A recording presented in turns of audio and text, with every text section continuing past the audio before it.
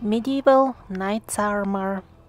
Obviously, it was used to protect the body and to impress the crowds during festive activities.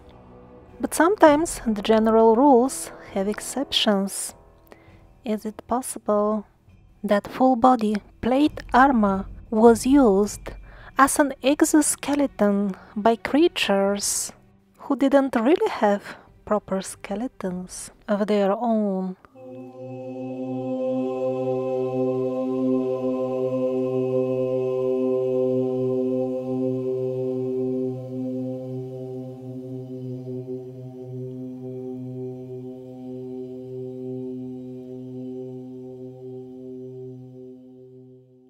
The Medici Chapel of Florence.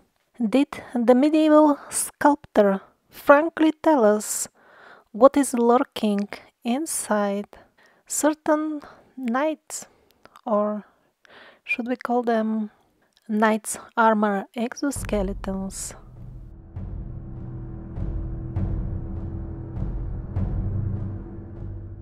A blogger called Pro Vladimir collected from various mainstream modern historic sources so-called strange, unexplainable things about certain medieval knights. The modern historians found such stories in old books and tried to find all kinds of weird explanations for them. But if we look at the Medici sculptures and numerous other historic depictions, there will be no need to come up with far-fetched explanations because everything falls into place.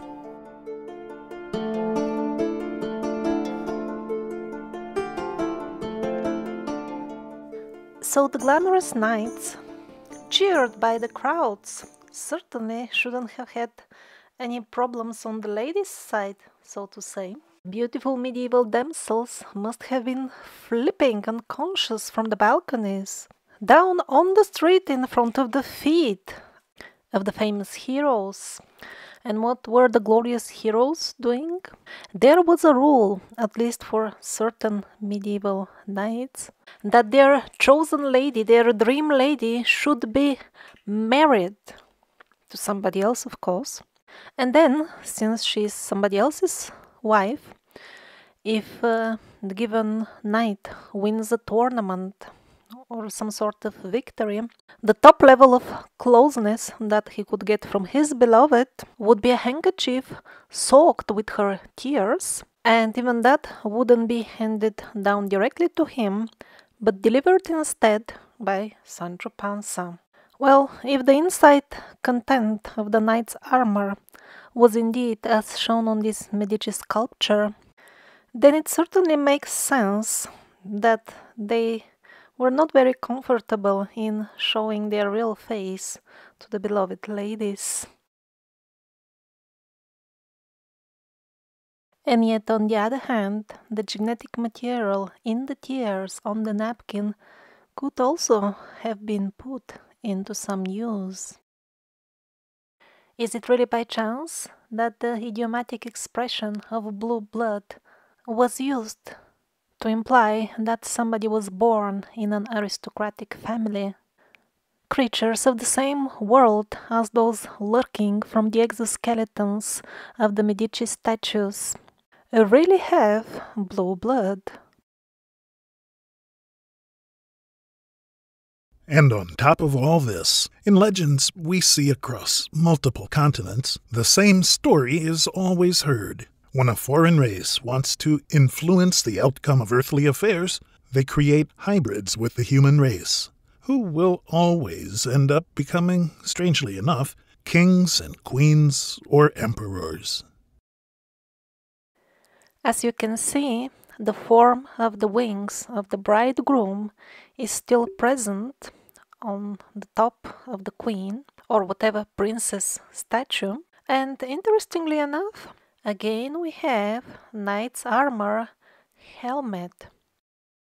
And by the way, look at what kind of preposterous paradigm we live in. Look at the cruel means by which we take the blood of the animals. And then we convince ourselves that they have actually donated it.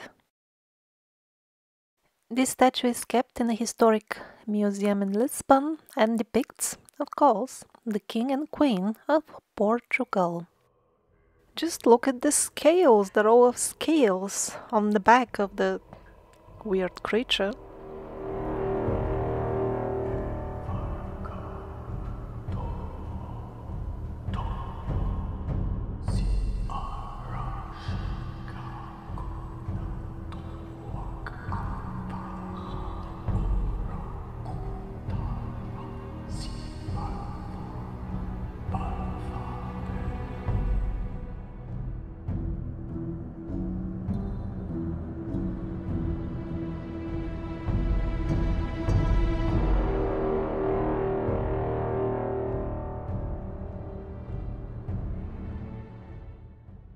Who knows if this is the original statue as intended, or they glued on a head later on so that the visitors of the Medici chapel don't get horrified from what crawls out from inside the exoskeleton. Interesting stonework, by the way, on the collar. Those who take the penguins seriously, they have to believe that this was chiseled out. Yes, to remind you, chiseling out things involves brutal force on them, hits with a hammer. So maybe some of you think, come on, these were just armors for battles or parades.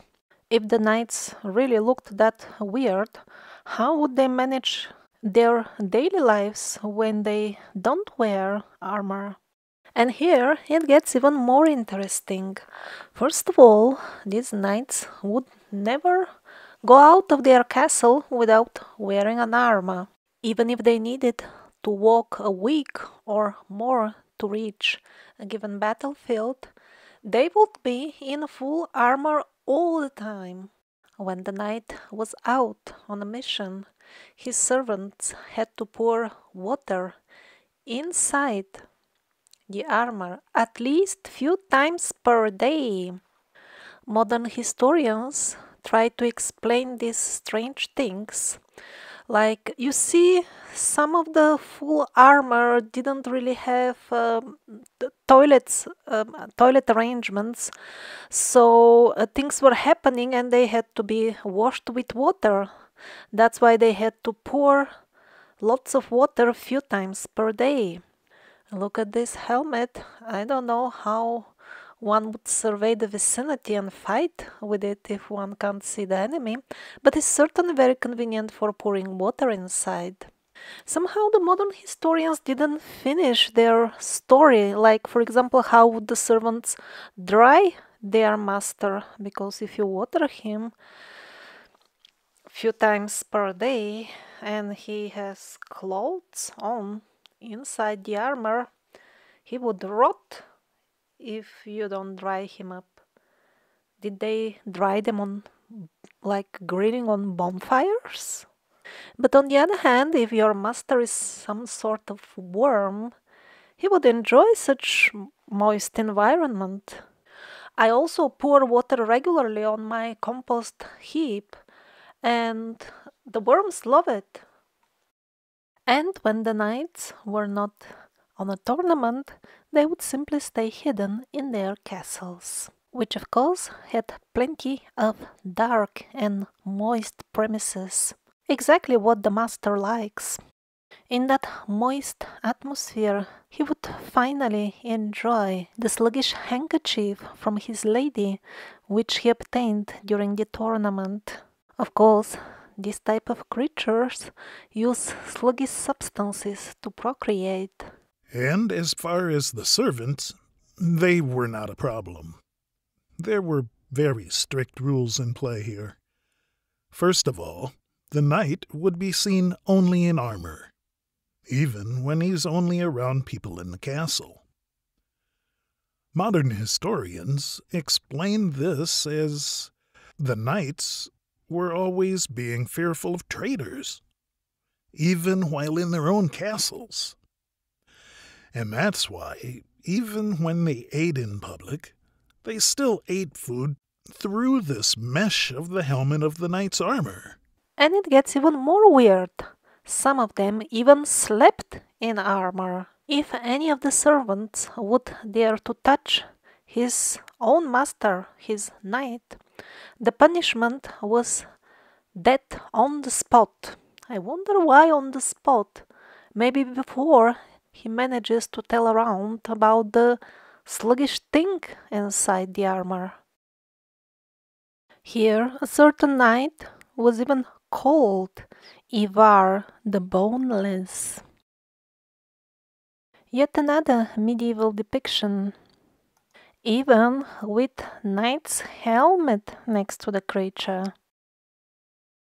And when the knights were out for a tournament, the descriptions of the entire situation doesn't look human-like either. First of all, ordinary people didn't even stand the chance to fight with a knight. That was only in between their own race. Then the two knights would actually fight each other, and it says, days in line without interruption, non-stop, while their men would just stand by and watch.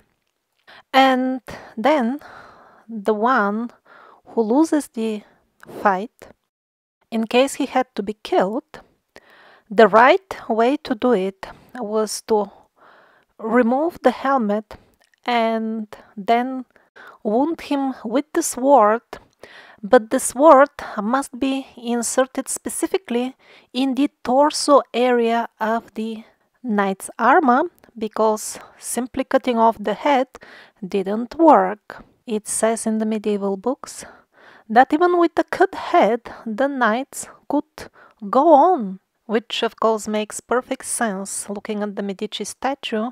If somebody was cutting off the helmet, he would just retract in the torso area.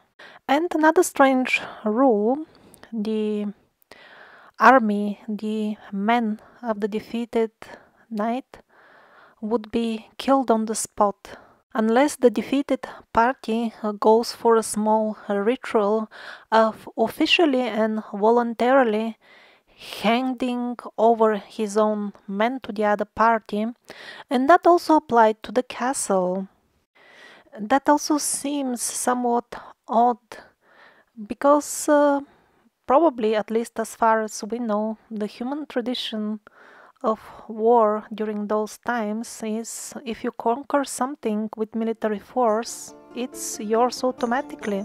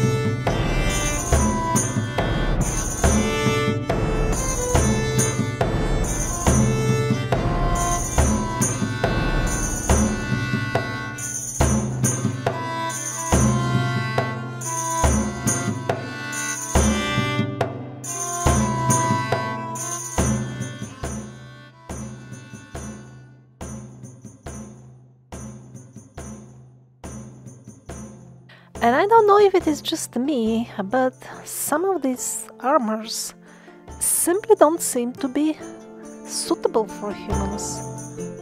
How can you have this on and look forwards? Here as well, the openings for the eyes seem to be like on the level of the nose. Or this one, was it like tailor-made for some of those people who always have their head like hanging way before the torso? The shoes are called top model if you wanna walk. Probably you won't even notice your life will be so difficult already because you can't even do proper things with your hands. They always have to be on the side of your body, bent in a weird manner. And also, I can barely believe that this would fit men, fighters. Look at their thin legs. What kind of joke is this? They look feeble, starved. I mean, particularly the lower parts of their legs. They're completely in metal. There is no adjustment strap. I hope there is some way to open this lower part to put your leg in.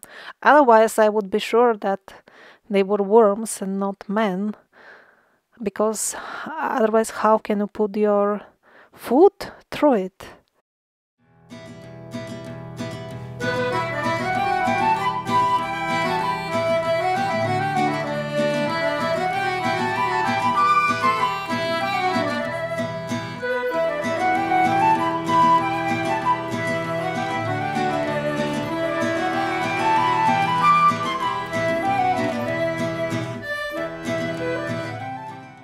It seems quite a colorful crowd was inhabiting Earth during the Middle Ages. The strange worm-like creatures lurking in the armors would have been just one out of the many races influencing the human society. Like now, we are in the same situation. And there was variety amongst men as well. Currently, some 5,000 suits of armor are housed in various museums, and most of them would fit underfed men of height below 160. There is a lot of straightforwardly dwarfish stuff as well.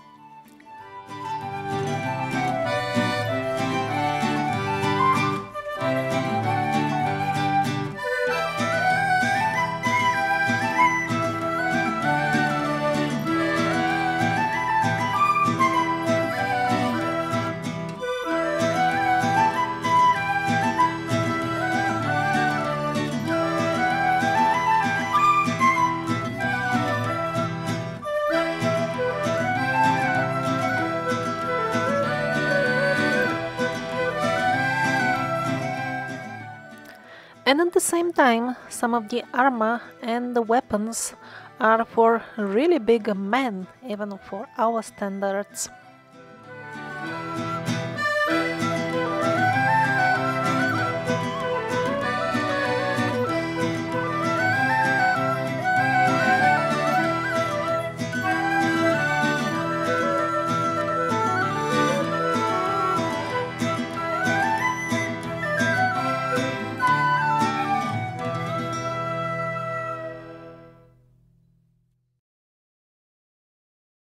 As with most things in history, the earlier knight armors were far superior in quality and artistic work compared to those which came later.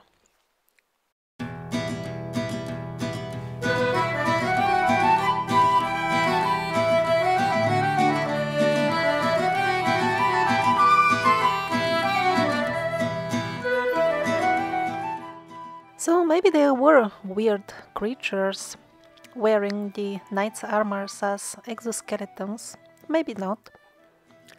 But here is an interesting piece of information about a human knight from Latvia. So this knight lived in Latvia some 700 or 800 years ago according to mainstream sources, and he was found mummified in the swamps of the Easter Island. Sometimes in swamp conditions, people tend to get mummified naturally. So the given knight in full martial outfit and having golden coins of his time in his pockets was found there by an Australian expedition during the last century. Of course, nobody's got any clue how did he get over there in the midst of the Pacific Ocean.